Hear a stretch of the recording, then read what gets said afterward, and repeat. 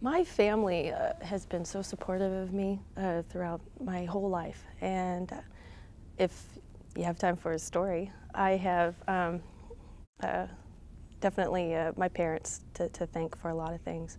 When I was a junior in high school, and I had one more year left till I graduated from high school, I kind of panicked a little bit because I knew I only had one more year left, and being a kind of a planner that I think I am, I really wanted to have an idea what I wanted to do later on. And I knew I wanted to go to college, but I had no idea what I wanted to major in. So I went to my parents a little panicked, and I said, "Do you realize I'm going to graduate next year? I have no idea what I want to do." And they said, "Well, what do you like doing?" I said, "Well, I don't know, maybe I thought a veterinarian or maybe a newscaster. You know, they get papers and they read them, and it sounds like they learn a lot of things." And they stopped me and they said, "No, we don't want to know what do you want to be. What do you want to do?" And I thought, "Well, what do you mean?" And they said, "Well, you're 16. Tell us what things that you enjoy doing right now." And I thought about it, and I said, "Well, I like to run. I love track. Is that something you want to keep doing, Tracy?" "Yeah, if I could. I mean, I don't want to be an Olympian, but I'd sure love to keep running." "Okay. What else?" And I said, "Well, I like science, and I don't think I'm very good at it, but I always wondered, you know, why is the sky blue? Why does water boil?" And what I liked about chemistry in particular was that it answered those questions.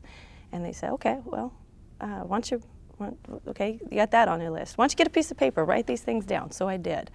And I put down some other things. I liked working with tools because my father owned an electrical contracting company. I was one of his electricians since I was about 7. I was strapping on tools and helping my dad. And I really liked working with tools. And I didn't know what I wanted to do later on in life, but I knew whatever it was that I wanted to work with tools. So I wrote that down. And I was also taking Spanish in high school. And I knew sign language from earlier. And although I didn't want to be an interpreter growing up, didn't really even cross my mind, I knew that later on in life, what I really liked about learning languages is that you get into the mind of someone else with a different culture. And you have to almost learn their culture before you can learn their language. And it was fascinating to me, even at that age. And I thought, I would love to do that. So I had this list of stuff, and I looked at my parents and I go, "I still don't know what I want to be." And they go, "Well, don't worry about it. Now, that's your list. That's not our list. That's not your friend's list. That's your list.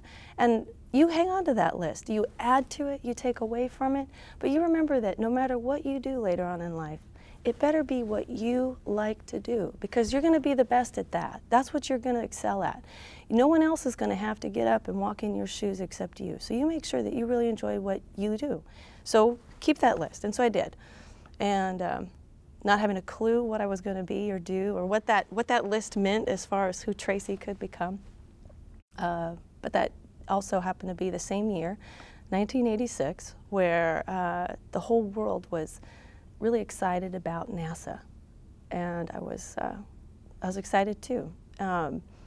It was because of a mission that was going up into space, and it was going to take with it a teacher, and that teacher was Krista McAuliffe.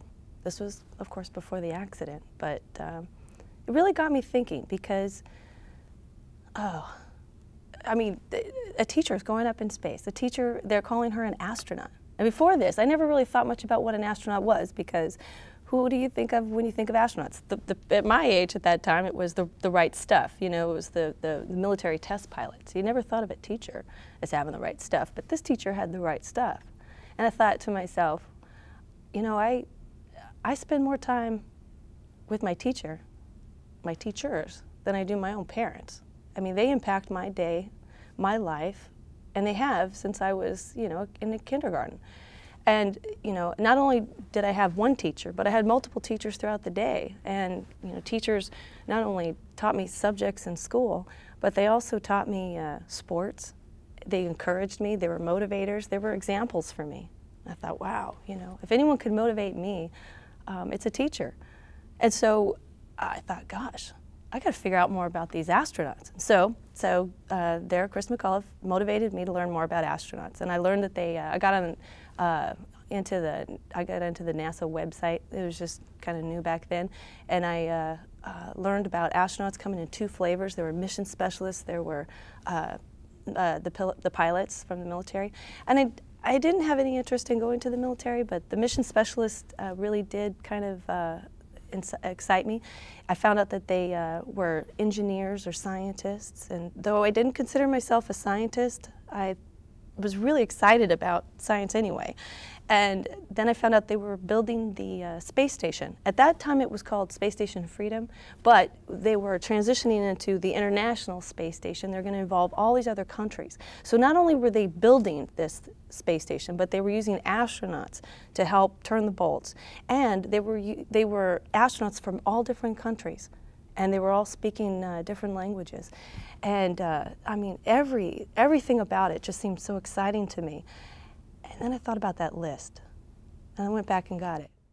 And the more things I read on my list, and the more things I read about what astronauts did, I thought, that's what I want to do. I want to be an astronaut. So there were a lot of people that had their hand in motivating me, not the least of which were my parents. But a pretty significant portion of that were the teachers that I spent most of my life growing up with.